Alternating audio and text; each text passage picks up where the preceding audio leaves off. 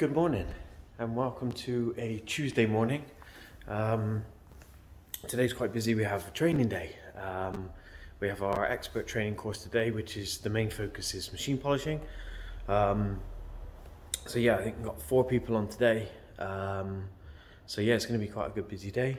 Yeah, going to try and get as much footage as I can, maybe some time lapse of the training to show you guys exactly what goes on.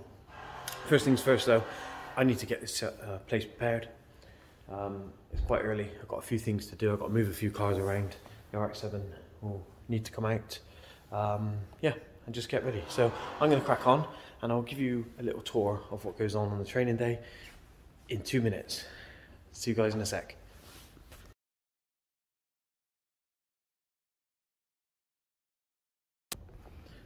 There we go, that's everything set up for the training. So the RX-7, as you see, is now out. She will have to go outside in a bit because we need the workshop space for the training. The M3 is back in the corner, as you can see. We have the training bonnet is out, just so that we can do some demonstrations on different techniques: rotary, forced rotation and dual action. I can go through the different techniques on the bonnet before we move on to the car. Obviously not this car because it doesn't really need it, but we do have the Elgrand, which is our Elgrand, which we'll be using for training today. It does need a polish, as I've said before in a previous video. She's never been detailed properly, so it makes sense just to use it for the training. And yeah, at least some bits will get polished, if not all of it, depending on how much we get done and you know, how well the trainees, how well they go. You know, if they're a good bunch who are really up for it today and, you know, lots of energy, they might get it all polished, but it doesn't matter. It's not about the vehicle, it's about the training. So have the workshop trolley out as well. It just makes it easier for us to be able to, you know, grab what we need as we're training, different polishes, you know. I'll get the pads out in a bit as well. Yeah, so that's sorted. Upstairs is all ready to go as well. The shop's tidy and well stocked. Everything you could ever need, so that's good. For now, we wander upstairs to the classroom. So you come in, you see the presentation is ready to go. Only a little bit of theory on this one to begin with. We want to give trainees as much hands-on time with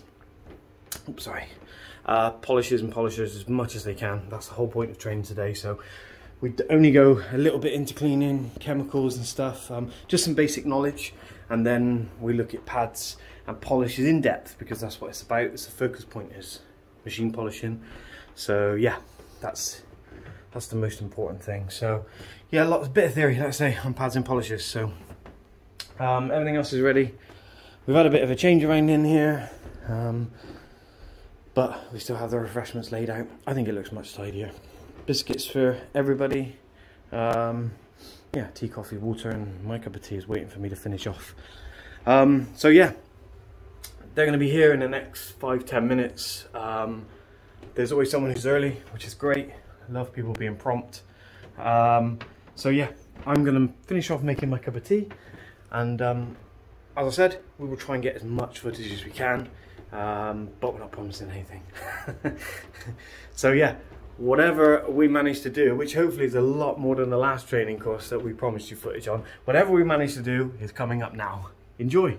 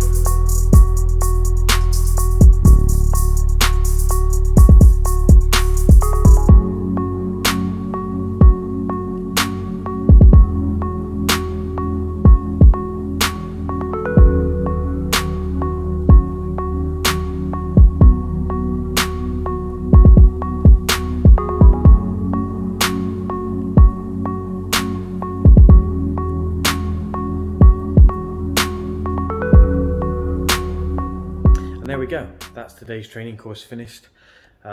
Really good day. We had great fun today. The Elgrand's looking a lot better. I'll show you in a second. The workshop it's in a right state. But that's the aim of training. Play with all the tools that they can play with, you know, different pads, different polish combinations, getting good hands-on time with good practice, you know. It's not very often you get to use all these different types of tools and, you know, play about and have a play, because most of the time when you're learning or, you know, practicing or whatever, it's going to be on a car.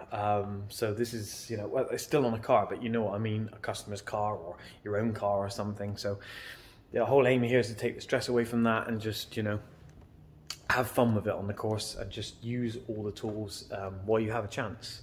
So yeah, the Elgrand's looking much better. I'm happy. Like I said, I haven't polished it since I've owned it, as we said in the previous video, but there's still a few areas that the guys didn't manage to get done. Again, that's not a problem. It's not about that on the training. It's about the training. This doesn't matter. The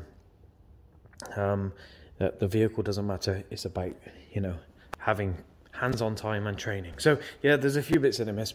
Not missed, a few bits that we didn't get a chance to do. So I will have to look after them at another point and sort them out. But, you know, you see the difference in colour. You know, you see on the wing, look at that, absolutely beautiful.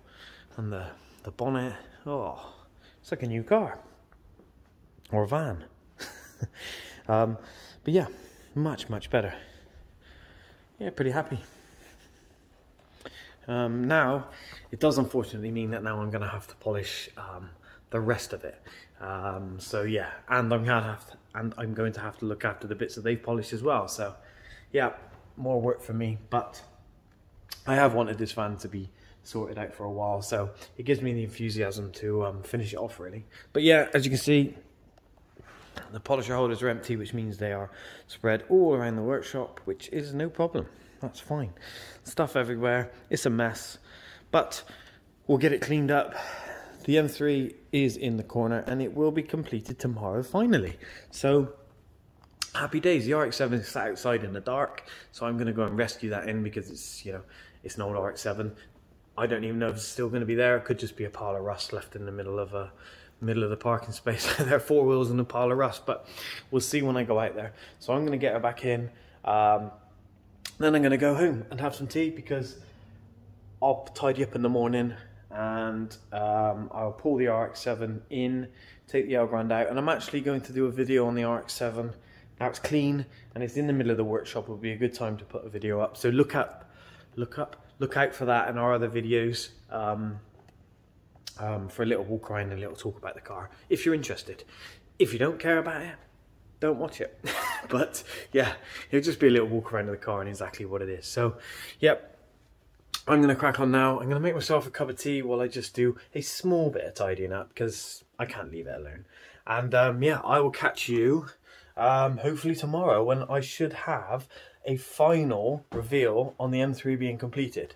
That would be really nice, wouldn't it? So I'm looking forward to that and I hope you are as well. So I will see you tomorrow.